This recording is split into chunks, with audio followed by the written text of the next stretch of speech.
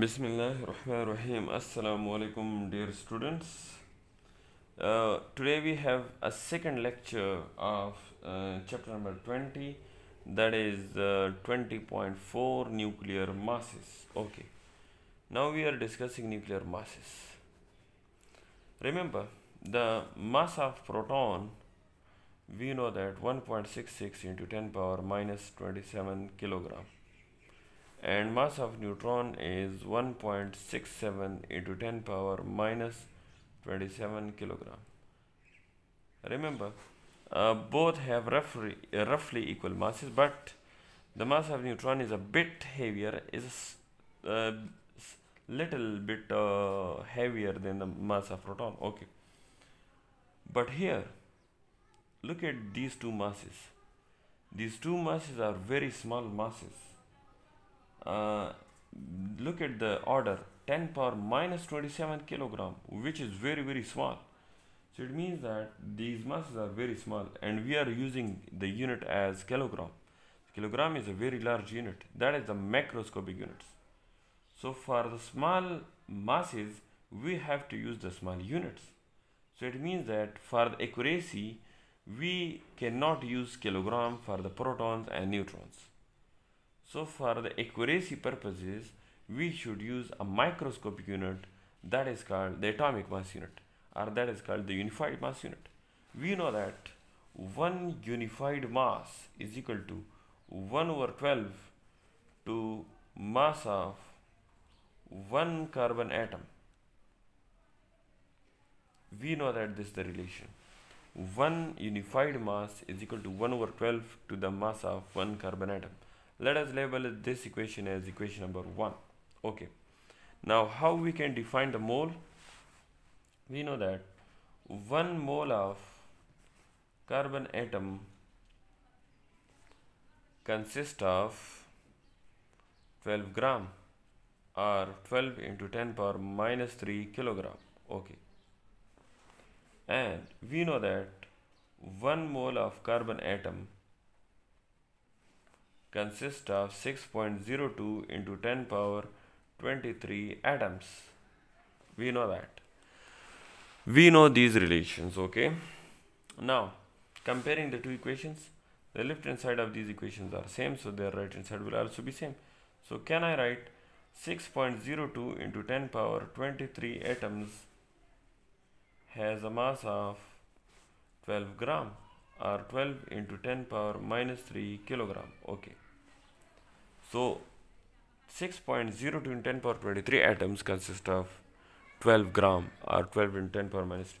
So if we want to find the mass of one atom, so we should divide this figure on both sides. So divide 6.02 into 10 power 23 on both sides. So look at here, 6.02 into 10 power 23 atoms is equal to 12 into 10 power minus 3 kilogram. So divides Avogadro number on both sides. So if I divide the Avogadro number on both sides, so it will be cancelled. So we will get one mass of one carbon atom. Mass of carbon atom is equal to 12 into 10 power minus 3 kilogram divided by Avogadro number. Okay, so we found the mass of one carbon atom. So putting this equation in equation number 1, so putting this value in equation number 1, look at the equation number 1. Look at the equation number 1 as 1 unified mass is equal to 1 over 12 to the mass of 1 carbon atom. So putting here the mass of 1 carbon atom, we will get equation number, look at the equation number 1. So it is 1 unified mass is equal to 1 over 12 to the 12 into 10 power minus 3 kilogram divided by Avogadro number. Okay, so 12 will be cancelled, so it will be 1 unified mass is equal to 1.66 into 10 power minus 27 kilogram. Okay, so this is the relation between 1 atomic mass unit and the kilogram. What is a atomic mass unit? This is the unit of mass, which is called microscopic unit. What is kilogram? Kilogram is a macroscopic unit, which is a larger unit of mass. Okay. Can we write this equation as divide 1.6 in 10 power minus 27 on both sides? So we will get 1.66 into 10 power minus 27, and it will be equal to 1 kilogram. So 1 kilogram is equal to 1 over 1.66 10 power minus 27 atomic mass unit. Okay, this is the relation between atomic mass unit and the kilogram. Okay, now what we are going to convert the mass of the unit of kilogram into the atomic mass unit. So look at here, look at the mass of proton. The mass of proton is 1.66 into 10 power minus 27 kilogram. So replace this unit kilogram into atomic mass unit, so it will be 1.66 into 10 power minus 27 1 over 1.66 into 10 power minus 27 atomic mass unit. Okay, so this figure and this figure will be cancelled out, so we will get 1.007276 atomic mass unit. So this is the mass of proton in atomic mass unit. Okay, this is the mass of proton in atomic mass unit. So finally we got the mass in a smaller unit, so that is the final result we want. So look at the mass of neutron.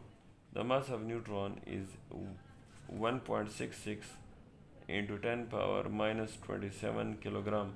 So replace this kilogram by atomic mass unit, so we will get 1.67 10 power minus 27 kilogram. And what is kilogram? Kilogram is equal to 1 atomic mass unit divided by 1.66 into 10 power minus 27. Okay, so this figure will be cancelled, so it will be 1.008665 atomic mass unit. So this is the mass of neutron. This is the mass of neutron. So finally we get the mass of neutron, that is 1.008665 atomic mass unit. Okay, so look at the values. Mass of proton is a little bit smaller than the mass of neutron, but roughly we can say that both are equal. Okay, now I want to find the how much energy involved in one atomic mass unit. So look at here, the equation is equal to mc square. This is the Einstein relation. He said that if we destroy the mass, it will be converted into energy, and I'm going to take a 1 atomic mass unit. So I put the mass as 1 atomic mass unit, and we know that what is the value of 1 atomic mass unit? The value of 1 atomic mass unit is 1.66 into 10 power minus 27 kilogram. And what is C?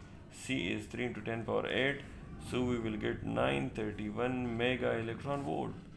So this is the energy in 1 atomic mass unit. So finally we got the energy in 1 atomic mass unit. So we can get the energy involved in neutron, just multiplied this value with 931, so we will get mass of energy in neutron is 938 mega electron volt. And if you multiply this figure with 931 mega electron volts, so you will get energy in proton, that is 937 mega electron volt. So this is the relation by which we can convert the mass into energy. So if the mass is given in atomic mass unit, so we will multiply in 931 mega, so we will get energy in electron volt. So this is the simplest relation by which we can convert the mass into energy. So this is all about this topic. If you have any query, any question, so you can ask in WhatsApp group, or you can comment on this video. Inshallah, I'll reply. Okay, take care. Allah Hafiz.